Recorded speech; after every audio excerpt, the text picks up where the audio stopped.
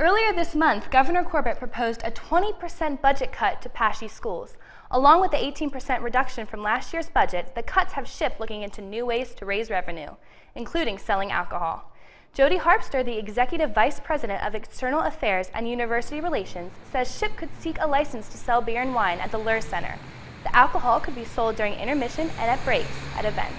SHIP's drug and alcohol policy says, however, no person shall consume, possess, or be in the presence of alcohol on campus, despite their age.